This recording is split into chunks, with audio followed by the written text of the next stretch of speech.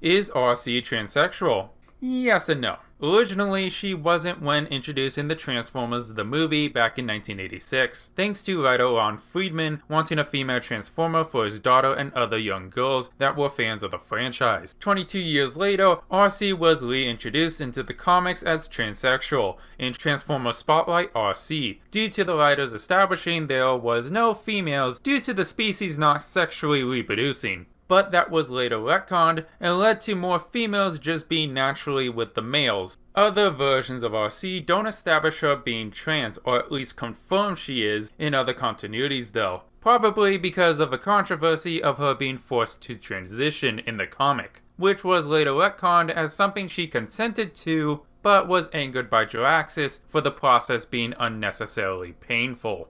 If you want more videos like this, please subscribe.